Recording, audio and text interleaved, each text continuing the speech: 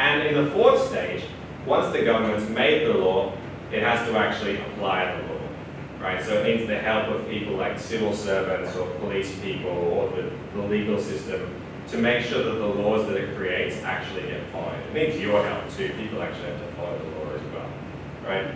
So Rawls' argument here is that in the third and the fourth stage, those are the most likely places where injustices go to occur, right?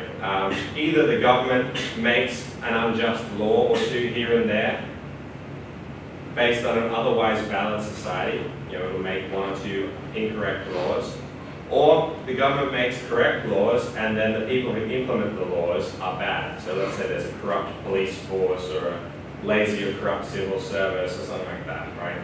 So the third and the fourth stage tends to be where injustice happens, right?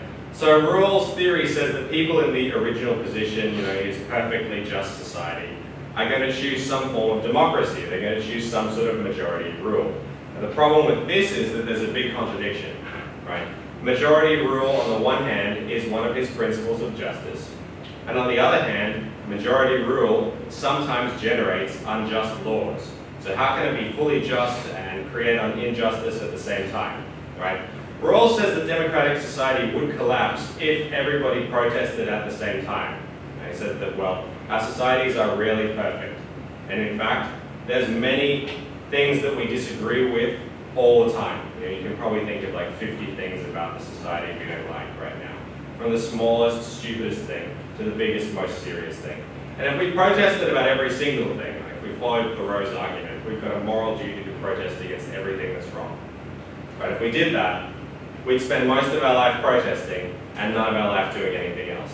Okay? So therefore, Rawls' point is that we have to determine what types of laws do we actually have a requirement, a moral requirement to resist.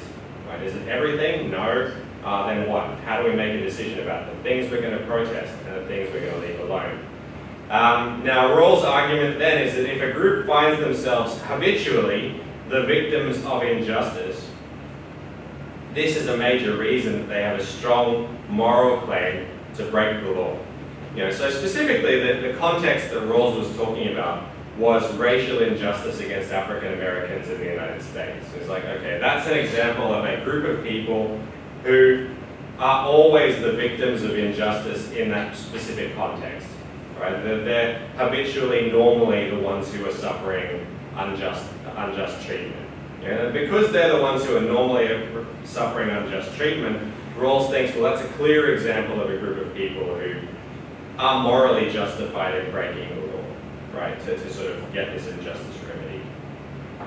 So Rawls' conditions for civil disobedience are the following. Firstly, the injustice must be clear. So in order for it to be clear, the first thing we need is principles. If we don't have principles of justice, we can't complain when things happen to us that we don't like, right? That's one really solid reason why you should believe in things. Decide what you think is fair about the world. Because if you don't care about anything, people can literally do anything to you that they want, and you have no way of arguing against it. You must care about stuff, otherwise you have no right to complain. Okay, so the principle of equal liberty for Rawls is a very obvious principle. For example, let's say we deny all women the right to vote again. We sort of go back to the past century and say only men are going to do, sorry, the past 2 centuries. Only men are going to vote, women aren't, right? That's a very clear case of taking political rights away from one major group of people, right? So, whereas if we look at economic inequality, for example, Rawls argues that there's lots of reasons for economic equality, right? Some people are just lazy, some people are stupid, some people make bad decisions, some people are the victims of capitalist exploitation because they don't have the means of production. There's the Marxist in me jumping out. So there's lots of reasons why some people are poor. It's a much more murkier area. We don't know exactly why they're poor. They're probably poor because of all of those things, or some combination of them, right? Whereas if people don't have political rights, it's because people have not given them political rights. It's a very clear-cut reason. There's a group of people, some group have decided that they're not as important as others in society, and so we're not giving them rights for that reason, right? Secondly, Rawls argues that civil disobedience has to break the law, not just test it.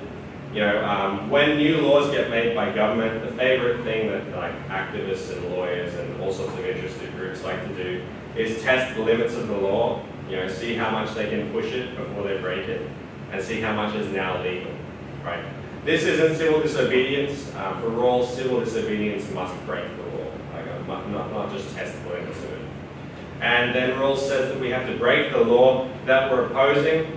So many people who engage in civil disobedience will try and break all kinds of laws as a way of highlighting the protest, I guess. So for example, during the Quit India movement, in the Indian independence movement, they just broke every single law to deliberately try and get arrested.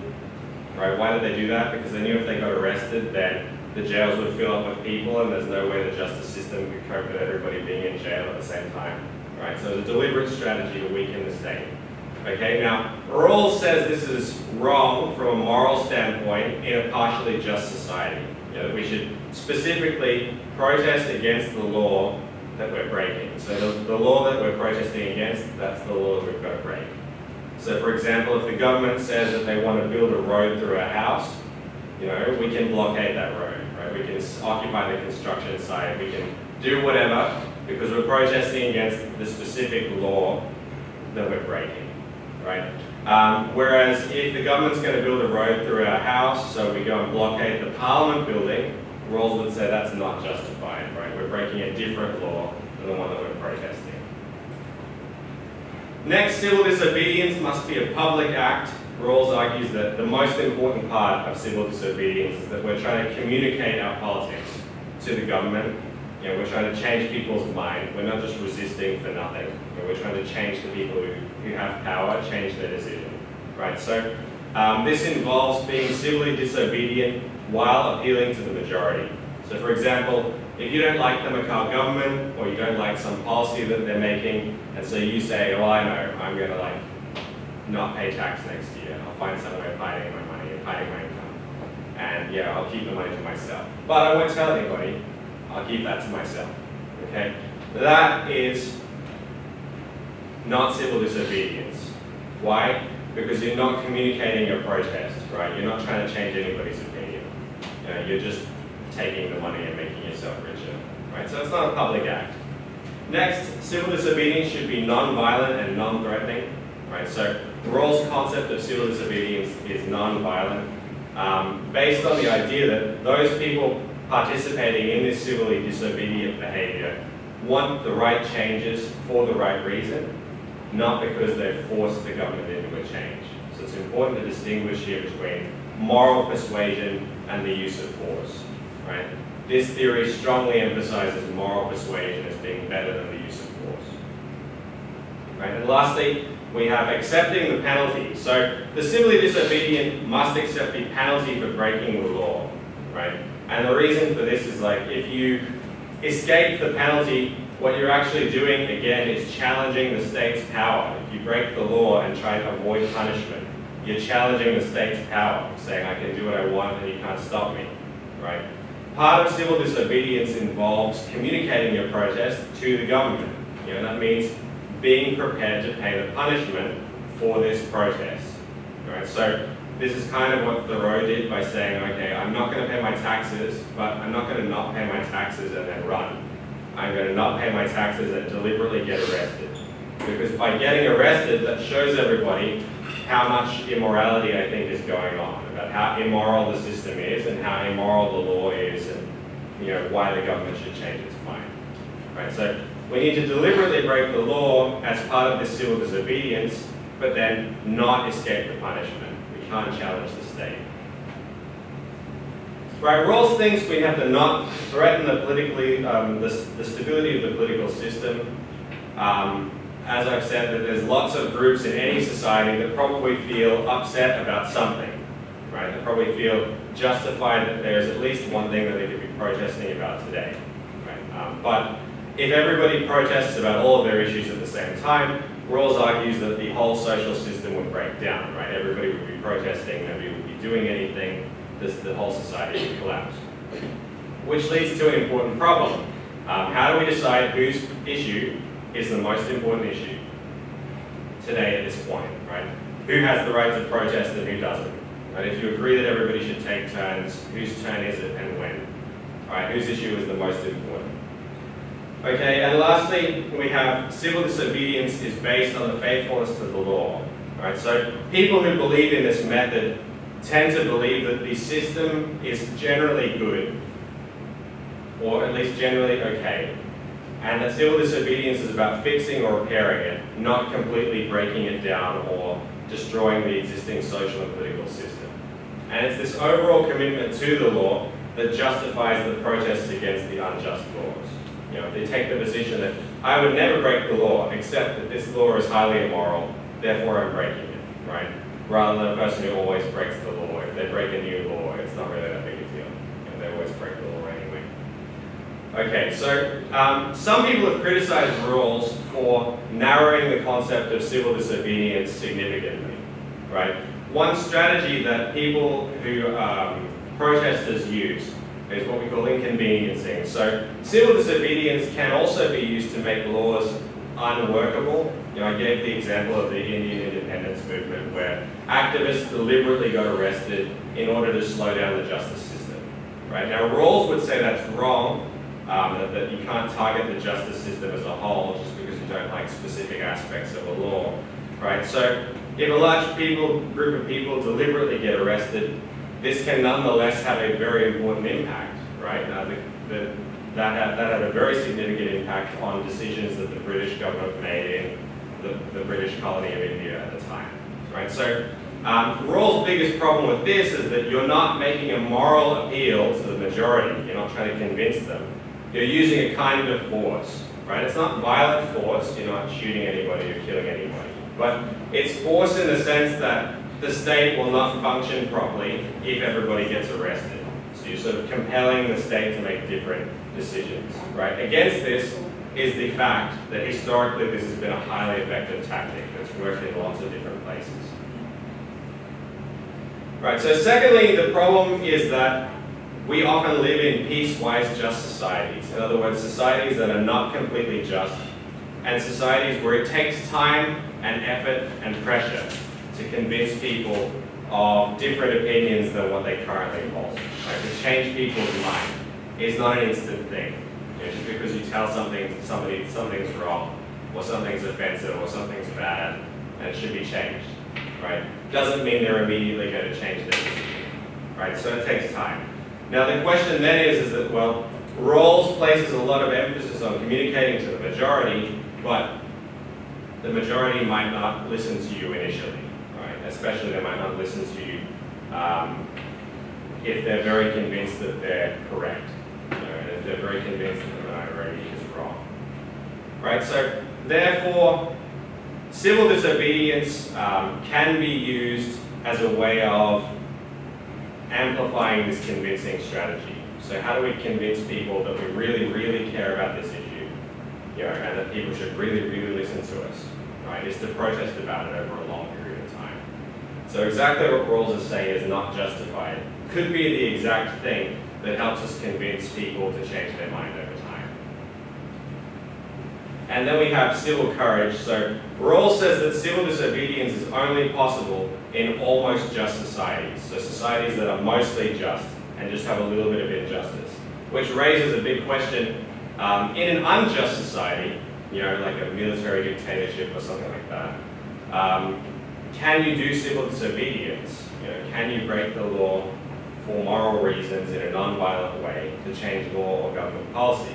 Now, Rawls' theory seems to commit us to the point that no, we can't. Right? Civil disobedience only works if the society believes itself to be just, because then we're using their own ideas against them and convincing them they should live up to their own ideas.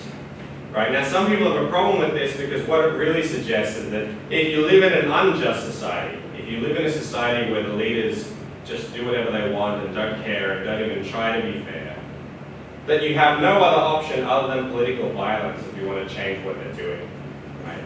If the leaders have no principles of justice, Rawls' civil disobedience doesn't work at all, because the whole concept is based on the leaders having some sort of moral compass.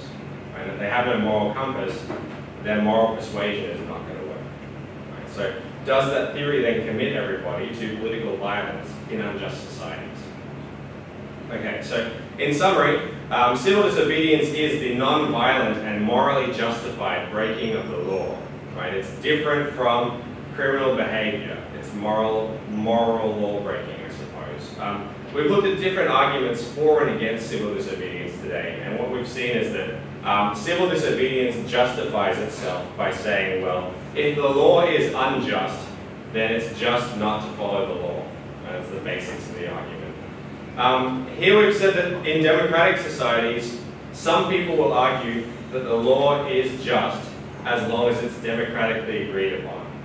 That the fact that most people agree with something gives it greater legitimacy. That democracy itself gives the law greater legitimacy.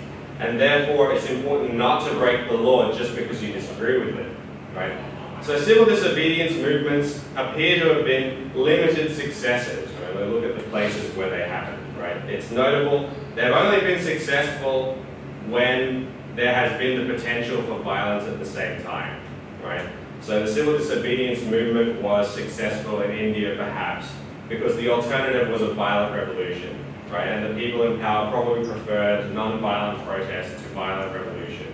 It was successful in the United States civil rights movement because, again, the alternative was violent revolution. You know, there were other groups of Black Panthers or Malcolm X or those sort of politics in the United States that supported violent insurrectionary movements. You know, perhaps the argument can be made that those people in power preferred civil disobedience to violent revolution, and that the only time civil disobedience has credibility is when there's a worse, more dangerous alternative at play. Right? So, at the same time, civil disobedience has generally not been successful in one of their ultimate aims.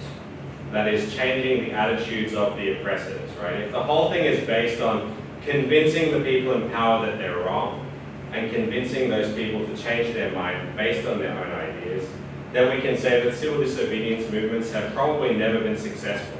You know, the British left India not because they realized that imperialism was wrong. They left because they couldn't govern anymore. You know, they were basically forced out, okay? Civil rights were granted to people in the United States, African Americans in the United States, arguably not because everybody realized that racism was wrong, because racism still exists, right? So it's clear that the whole society hasn't just given up on racist ideas, right? Maybe the argument is that civil rights were granted because, in a lot of ways, they were forced to do that, through boycotts and protests and civil unrest, compelled the government to extend civil rights to the whole population. Right? So in other words, the force aspect of protest seems to be more dominant than the moral persuasion aspect. All right, so that's it for civil disobedience. So the things I have to remind you about is that the essay is now due in 1 week. Do not forget.